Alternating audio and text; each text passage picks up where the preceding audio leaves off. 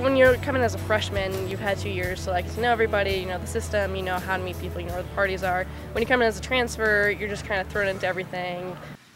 Transfer students often face several challenges while assimilating into the academic and social life at UCLA. Even if they came in directly from out of high school, 2 years community college, and here they're a little bit older.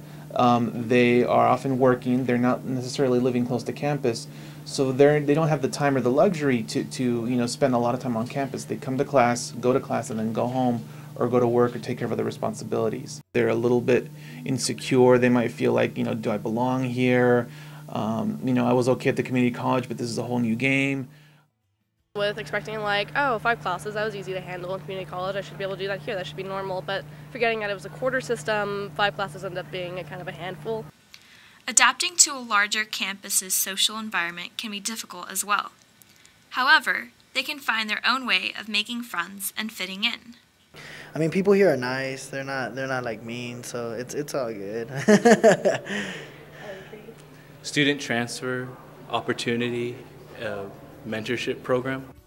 Our goal is to try to get transfer students to come to UCLA. It's also giving me an opportunity to go back and help out those that were in my shoes that might not know how to get here.